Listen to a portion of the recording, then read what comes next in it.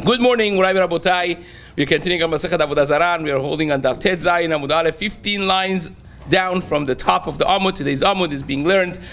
The Schud Yoshua ben Diana, El Bat Rivka, Menashe ben Asi. Today's Amud is also being learned for Refuah Shelema of Yaakov Meir ben Nahid. This Amud is being learned for Refuah Shelema of Shana Ahava Bat Sharona Esther. Should have a baby, should have Refuah Shelema. Amen. Today's Amud is also being learned for Hatzlacha of Behruz David ben Parivash, that should be Matzliach in every endeavor that he does. So we are amidst a sugya of selling stuff to the Goyim, and we discussed the question of Agalim, Siachim. This is almost 10 lines down before we start actually the new topic. Says the Gemara, 16.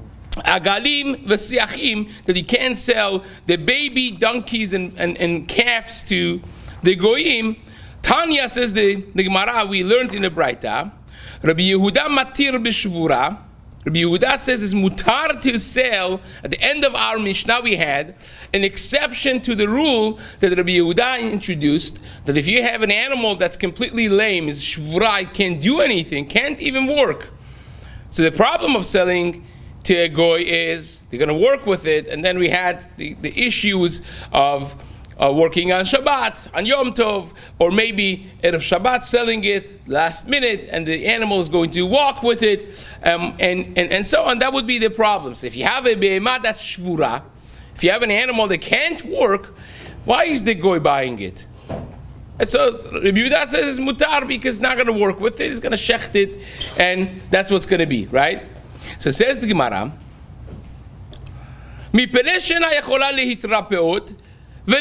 because it can't be healed once it's lame like this. It can't live normal life. It can't be having refuah shelema. So what are they going to do with it? They're going to shecht it. Amrulo, the Chachamim told Rabbi Yehuda, you say that they got to shecht it because they can't do anything else with it. But I could give you an example of something they could do with it. They could have it as a female that gives birth to the next generation of donkeys or cows. So that they could do. Says the Gemara, they could put it with a zachar, and then she would give birth to the new generation. So they could use it as a nursery, so to speak. Says the Gemara,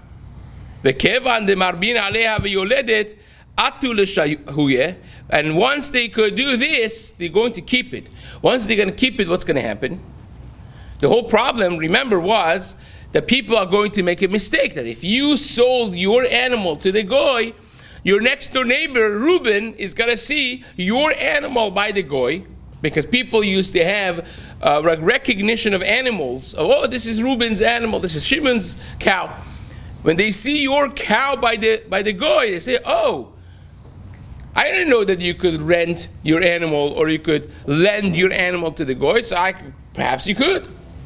And when they're going to rent or lend their animal to the goy and they're going to come to work on Shabbat, that will be the problem. That's the whole issue. So Rabbi Yehuda says, well, if it's shvura, then there's not going to be any issues because they're going to shecht it right away. Nobody's going to see it by the goy's house because the goy is buying a broken animal for what?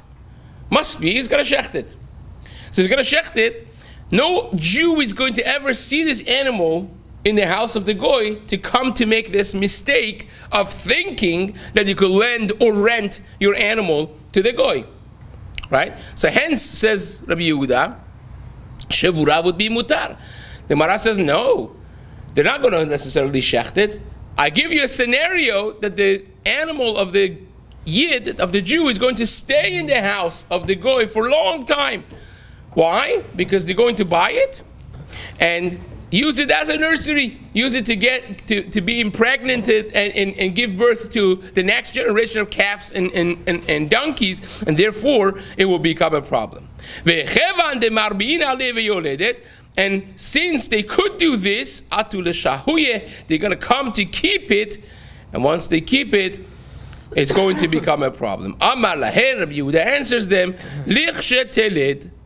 It says when it gives birth. Basically he's saying it's not going to give birth, not because a terefa can't give birth. That's a sugya, a discussion in the Gemara itself, elsewhere, whether or not a terefa, an animal that has been damaged for good and is not going to live a long time, whether or not they could give birth. That's not necessarily the reference of the Gemara. The Gemara says when an animal is shvura, it's not mekabelet zachar. Lo mekabelet zachar. They are not going to accept to be pregnant from an animal, the male animal, and therefore it's not going to happen. So says the Gemara, the other exception to the rule that we had was ben betara. The very end of Mishnah says matir besus. Ben betara said all the isur that we have by magasa, by a larger animal, is by donkeys, by cows, but a horse you could do. Why? So we explained in the Mishnah, the reason being that a horse does not carry loads, so it does not do any melacha that is considered an isur on Shabbat, right? It's not considered an isur on Shabbat, because the only thing that they used to use the horse for was to ride on it. Now, when you're riding on a horse, you're carrying your own weight, because it's not considered a load. Chai noset atzmo is a concept of an animal carrying its own weight. Okay, a human being, a living being carrying its own weight when they're riding on an animal. So it's not considered a load. So says the Gemara, thank you. Says the Gemara, Ben Betera says because of that it's mutar to sell a horse, because your issue of having an animal work on Shabbat is never going to happen with a horse. So it's so that you don't have that, and you don't have any other issues for selling a horse. What would be the potential issue for selling a horse to a goy? So says the Gemara, let's do this together. Tanya ben betera matir besus mipere shehu osa bo melacha she'en chayavin aleha chatat. Because the only issue that you have with riding a horse on Shabbat, why is it asur to ride a horse on Shabbat? Not because it's considered isur deoraita, melacha deoraita, but it's just the isur derabanan. Because once you're on a horse, you want to control the horse, so you may come to break a branch off a tree to hit it and to control it, and that's why it's asur to ride a horse on Shabbat, right? What Yivamot says, okay, to Sugya discussing a timely punishment. So Gemara says sometimes bedin makin v'unshin shelo minadin. Sometimes they punish not because you deserve that punishment, but because the generation deserves that punishment. And Gemara gives two examples. One was they brought to the bedin a person that rode a horse on Shabbat and they killed him. And Gemara says not because when you ride a horse on Shabbat you're chayav mita. That's not a biblical transgression. It's only the Rabbanan. But what was happening was everyone was becoming lax in this area of Isur of Shabbat. They say, it's the Rabbanan, and that breaches the whole thing of keeping Shabbat properly. Like think about it. Unfortunately, nowadays you can see the greatness of the mind of Chachmei Israel. You know, a number of years ago, it started that some people, it's not even a proper thing to discuss, but some people in certain circles started like saying, phones and Shabbat, it's not even clear what the Isur is, and so on and so forth. You know, electricity of, it doesn't have any lights, it's all LED, and it's not any, the truth is, Rosh Zarma Orbach in the Tshuva in Minchas Shlomo Chelek Aleph Siman Yud Bet has a discussion. He's not even sure what the exact Isur of thing is. And people started using the phone here, there, and different things. And now you have, before you know it, you have a whole thing of a pirza in chalakim of Klal Yisrael that they're not as careful in that way. and it has brought a real destruction to the spirit and to the actual even keeping of Shabbat. So Chazal are very much mindful of that. That's why you need a bedin, where we cry on these things on Tisha B'Av, because we don't unfortunately have a proper Sanhedrin, a proper bedin. So the Gemara says there, not because he deserved it, but because Hador Tzricha Lekach. It was the generation was going down so rapidly in that area, they had to make an example out of it, which is a tremendous sugya by itself. So says the Gemara, what would be the problem of selling a horse to a goy? If he works on Shabbat, it's not a real isur melacha. It's not a melacha deoraita. It's a melacha she'en chayavin alea chatat. The Rebbe Oser, says the Gemara, Rebbe disagrees with Ben Betera. Why? Mipene bet devarim. Two reasons. A, echad mishum torat keli zayin. One, because it's asur to sell weapons and ammunition to a goy, which we discussed before. Ve'echad mishum torat be'magasa. And also because of selling a be'magasa. There are two isurim that we discussed, both of them in the previous daf. One was the isur of selling swords and blades and spears and arrows and so on, ammunition and weapons to the goyim. So it says Rabbi, a sus could be considered torat kelezayin. It could be considered a weapon, and at the same time is still considered a behemagasa. Now behemagasa, the problem is carrying loads. We just said that the sus does not carry loads, carries people. And Rebbe agrees that carrying people is not a problem. So we have to explain what Rebbe holds. Says the Gemara. Bishlama, the Gemara says, I could understand Torat Kelizayin. I could understand why a horse could be a problem because of weapons. Because they used to train their horses. You have to imagine the way the art of warfare was back in the day. You had people on foot, you had archers, and you had people on horse and carriages. That's how it was. So when the heat of the milchama would happen, you would have people on foot with swords, and you had people going through those individuals on a horse.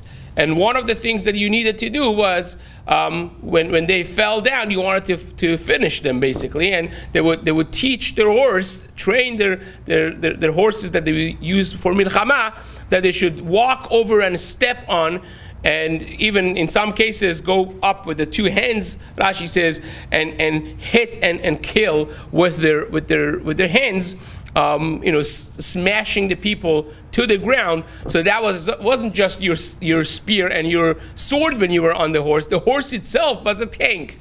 The horse itself was considered a kelezayin. So I can understand why you can't sell a horse, because it itself was used as a killing machine. So that I understand.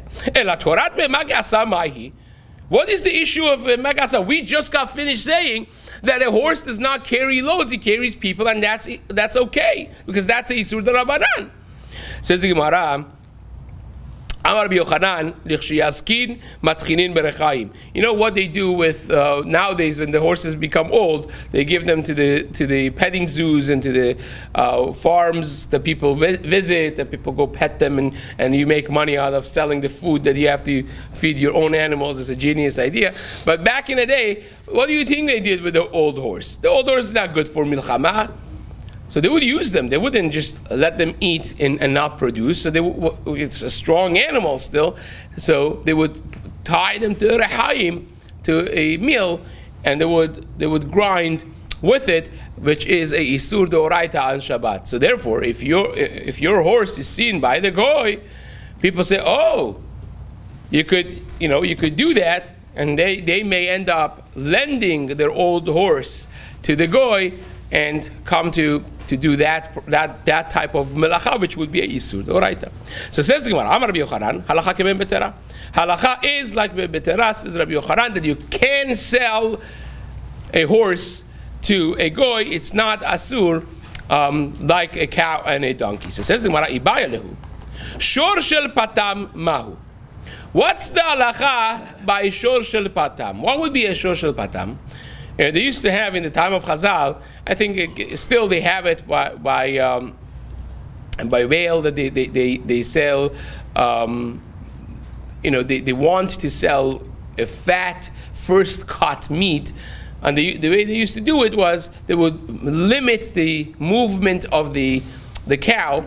They would confine them in a very small room, and they would just feed them until they became really, really, really fat, and that would of course be used for shchita, because unlike what you think, the animals that run around wild in the nature, they actually are not so yummy, because it's all muscles, and muscles are not, it's hard to cook, it takes much longer, and it's more difficult to chew on, and so on and so forth. So therefore, even though that they may be very strong and very healthy, so to speak, but it's not necessarily very delicious and cost effective. So it would be kedai for them to be mepatem deshor, to fatten them, and then it would be a lot of fat there, and it would be delicious. So that they used to do that for avazim, for geese, for ducks, and for cows. But the problem is, once you're mefatem deshor, it's very unhealthy. They can't work a thing. They can't even walk normally. They're so fat.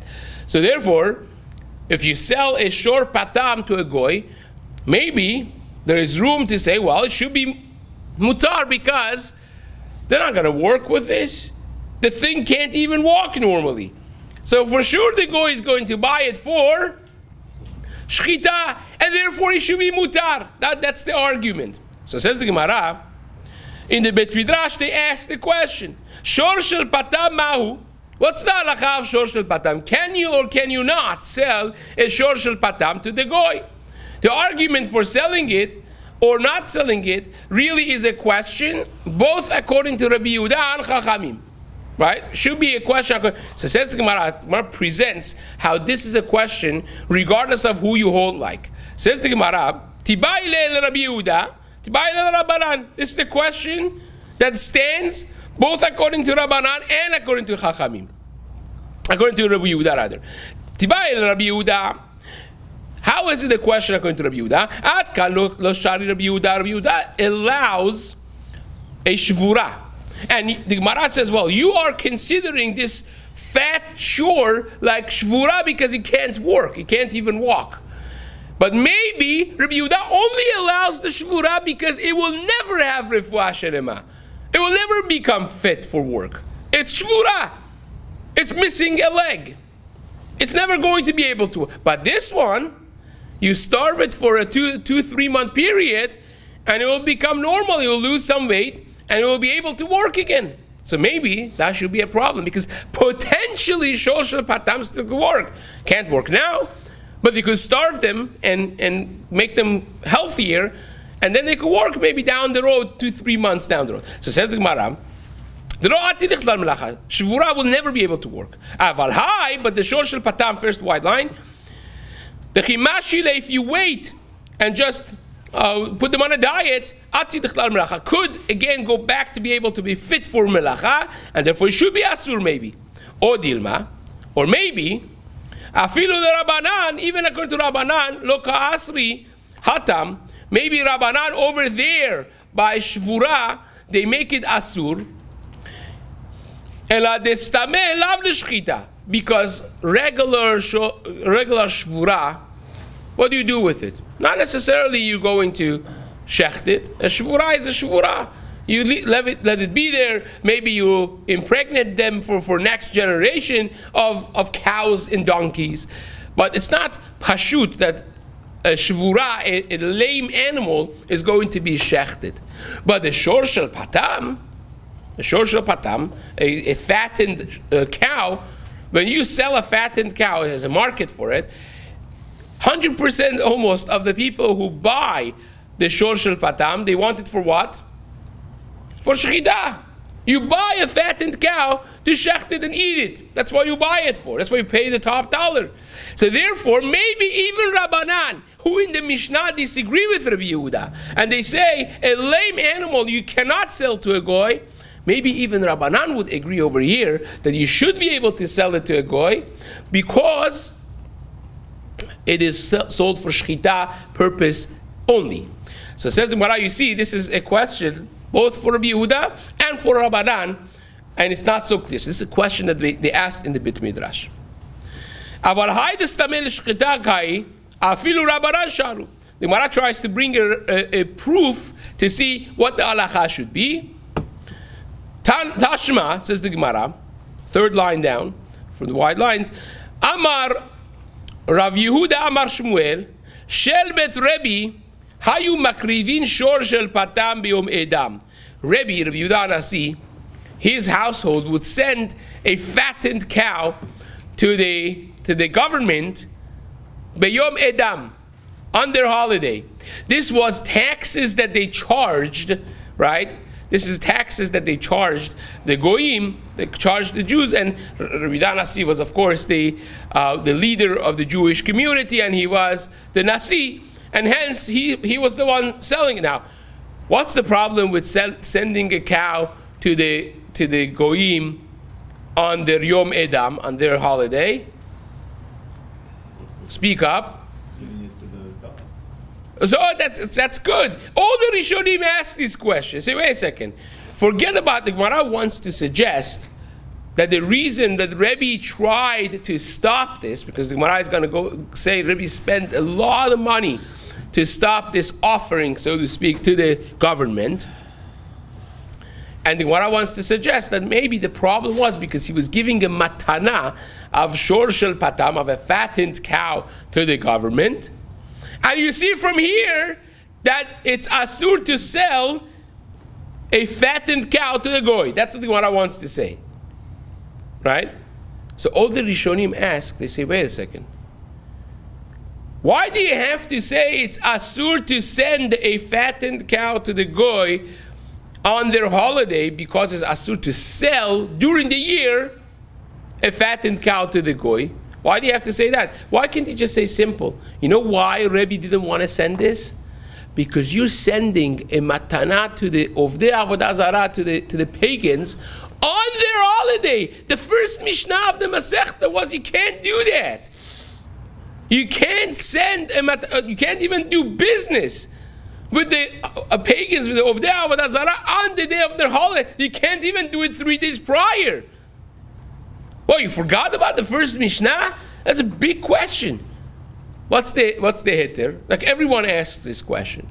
So the best answer that sits well with me is something along the lines of the fact that this was something that was constant.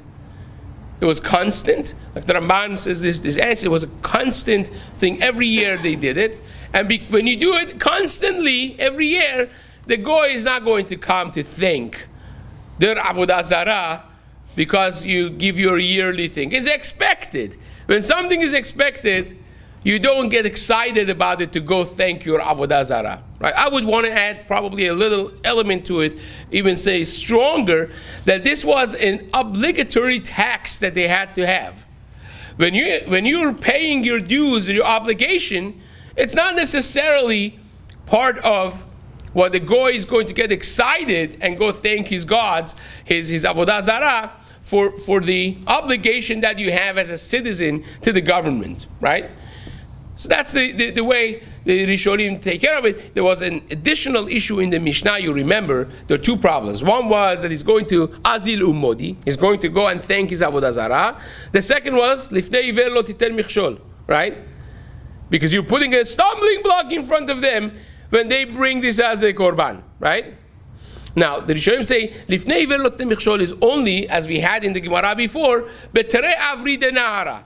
When you're enabling the goy to do something they were not able to do before. In other words, if you are a Nazir can't have wine, and you're chalashing to have a cup of wine, and I have the only bottle, and you ask me, and I give it to you, then I'm lifnei iver lo titen michshol. But if the wine is right over here on the table, it belongs to the Nazir himself. And he's sitting on the other side of the room. He says, can you pass me the wine? Well, if you don't pass him the wine, he's going to get up and bring it himself. Right? There's no problem, no blockage there. In that case, you're not over on lifnei iver. You're still over on a derabanan of mesayeh bide ovre avera. you're still over on helping an avera. Avodah Yosef alav shalom, he had a discussion of what happens if a father asks his son to give him to go buy him some cigarettes, right?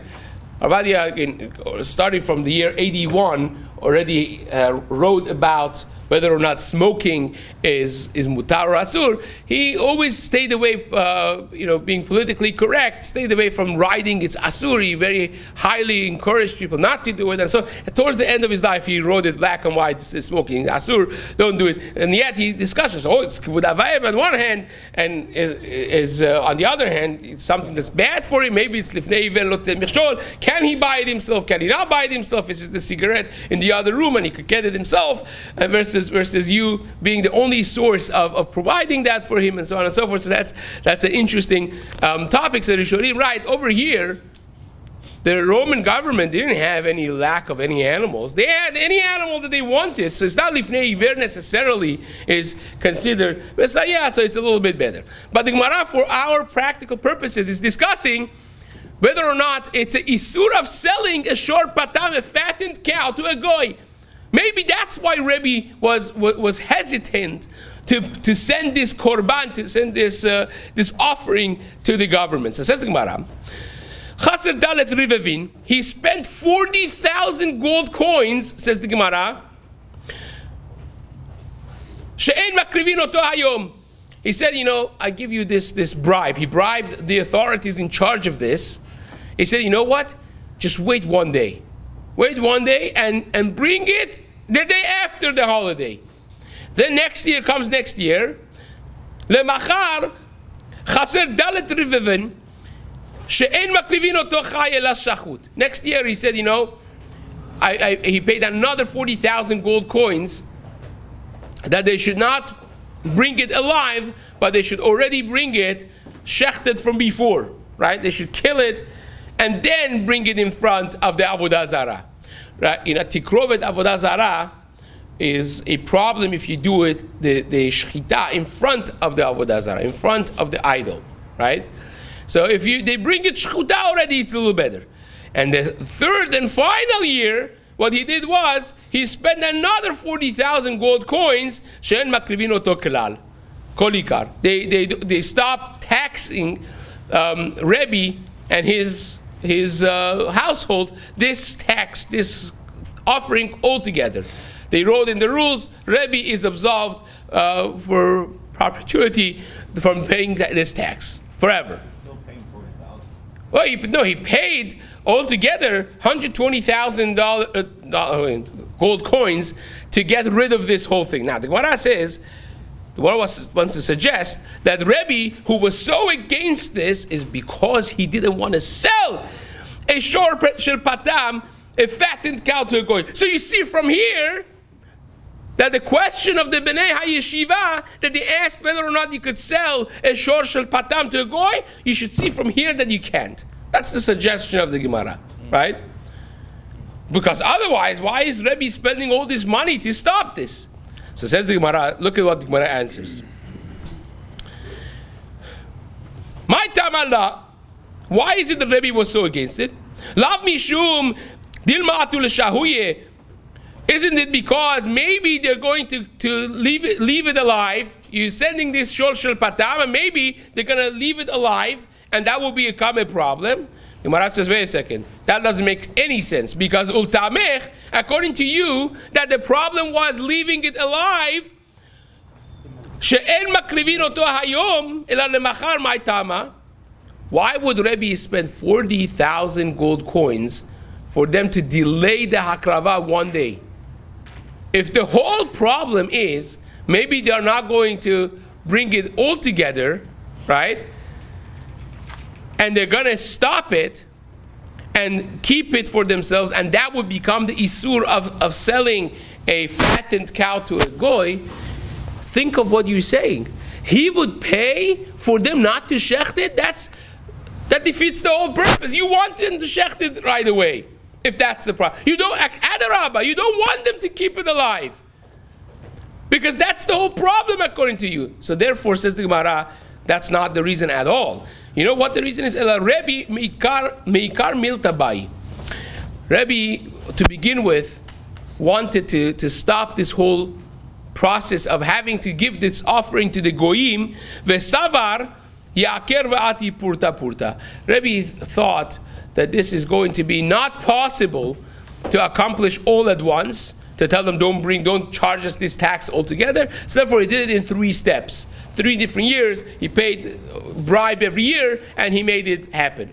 Now the Ramban writes, one of the reasons he didn't want it is because the Gemara says in Masechet Baba Batra, Daf Zayin, that Talmidei Chachamim are pturim from tax. They don't need protection of the government. And therefore they're pturim from the protection taxes of the government, and this was a form of tax that he felt he himself as a Talmid Chacham should be patur from, and hence he did away with it. Says the Gemara, just finally finishing the question of the Bnei Yeshiva, is if they actually starve this fattened cow, is it really going to become healthy enough to work again? And the Gemara says, Amar Rav Ashi, Amar li Zvida.